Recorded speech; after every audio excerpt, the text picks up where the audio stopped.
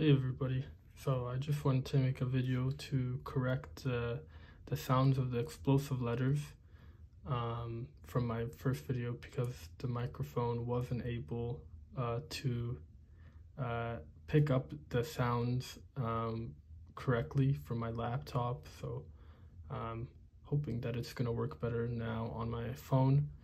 So this first row here is ka, ku, ki, ka, ke, ke, ko. And then here is ta, tu, ti, ta, te, te, to. Here is cha, chu, chi, cha, che, che, cho. And then I just made a comment that this row wasn't too bad in the original video. And then pa, pu, pi, a, pe, pe, po. And then here, these two look similar. Tsa, tsu, tsi, tsa, tse, tse, tso. And then this is a repeat. Tsa, tsu, tsi, tsa, tse, tse, tso.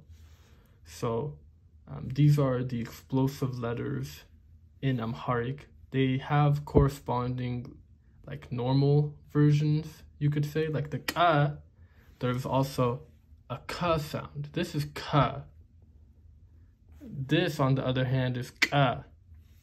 For example, this is ta. We have these letters and these sounds in English, you know, ta, ka. But this one we don't have ta in English. We do have a cha sound, like charge, or that's like the cha sound here. We don't have this in English, cha. We do have the pa sound. It's a little bit confusing, but the pa in Amharic is just a capital T, and then the ta in Amharic is just a T, a lowercase t. It looks like a lowercase t. So then this pa, and this pa, this is sa, and this is sa. This is again sa. In Amharic, you know, it's not like English. We have letters that are the same sounds as other letters, and maybe in ancient times they had distinctions, but now they don't. But even in Ge'ez, I'm not even sure in the previous language from Amharic if they have distinctions.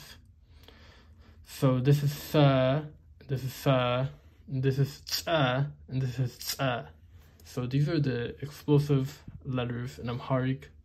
I hope this helps anybody who is trying to learn the alphabet. Thank you for watching the video.